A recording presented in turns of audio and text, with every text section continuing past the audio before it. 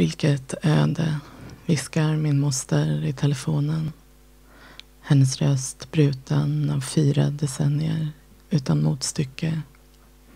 2 gånger har vi sänt hennes balsamerade barn i flygplan över kontinenten. Vad kostar det? Frågade jag begravningsentreprenören.